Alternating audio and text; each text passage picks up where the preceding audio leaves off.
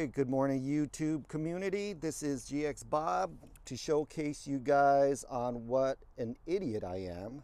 And this is not the first time, but a lot of my life is about trial and error. And this is one of the biggest ones, biggest errors I've created. And it all started with a $8 part. I think I went on Amazon about a year ago and I bought a set of Lexus logo aluminum valve stem covers for about less than 10 bucks. So what I didn't realize was when I went to the tire shop calls me in and says, "Hey Bob, your tire cap's seized onto your valve stems." I'm like, what? That never happens to anybody. This is the first time I've ever heard of this. What's going on? And they said, yeah, your valve stem, you can even try it yourself. So I put a pair of pliers to it and they were seized. And it didn't occur to me at the time when I purchased these that I was putting dissimilar metals together. My Lexus logo valve stem caps right here are aluminum, and I probably screwed it onto brass or copper fittings. I don't know. I just know that it was non-aluminum.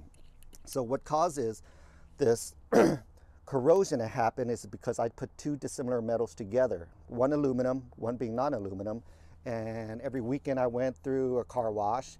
I go through rivers. I've been to the ocean. I've backed up my tires into the water to launch my boat. My car has gone through rain.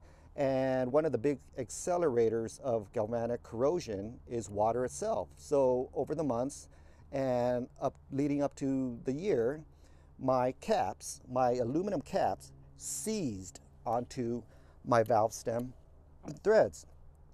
And for them to replace it, they had to pretty much break my TPMS sensor and replace it, and it cost over 100 bucks.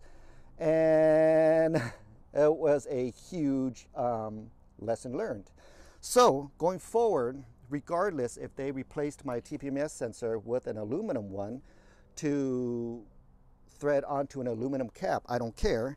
I went out and I bought marine grade anti-seize, okay? Marine grade anti-seize, not just any type of anti-seize, because if you get spark plug anti-seize, which is okay, but it doesn't guarantee you against the weathering of water getting inside of here and causing the corrosion to creep up slowly. So marine grade anti-seize, which is a lot better, is made for watery environments. So I went ahead and bought marine grade anti-seize online on Amazon. I took a Q-tip and I pretty much wiped all my threads, every single thread in here, and then I just screwed it back on to my tires right here. Have I learned my lesson?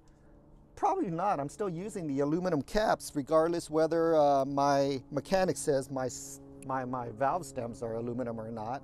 I'm still going to use my Lexus logo ones because they just look so much better than these cheap plastic ones from Lexus. But big lessons learned. Hope you guys learned something from this video. Go ahead and use anti-seize to lube up all of your valve stem caps so you don't go through the same expensive mistake I have, okay?